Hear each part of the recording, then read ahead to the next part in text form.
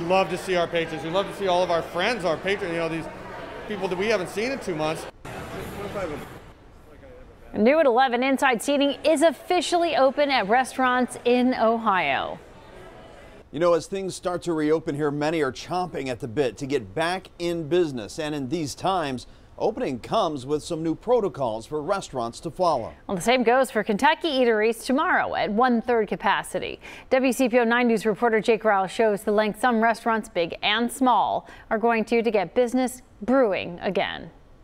Well, this is a sight we have not seen for more than 2 months now. A filled parking lot here at Deadlow Brewing Company. And the owners inside say if you plan to come, expect a few changes. What's a reopening these days without a toilet paper ribbon cutting? And inside, They see sanitizer bottles everywhere.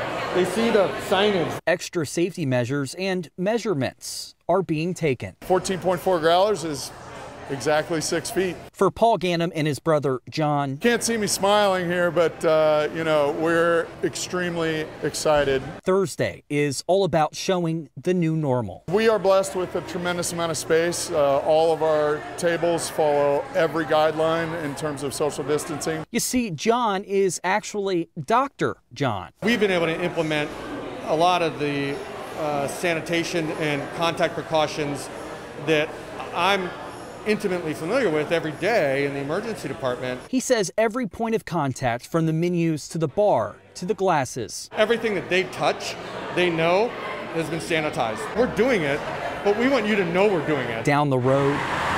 I was a little nervous all day because I'm not sure what to expect. Tom Kunkemoller, owner of the Turf Club. It's not a big place, so, to have 6 feet of separation is a little difficult. We talked with Tom 2 weeks ago. He's since had to make some big changes to make things work. I lost a table here, lost all the bar seating, I lost a table over there. They're using salt and pepper packets and one-use plates.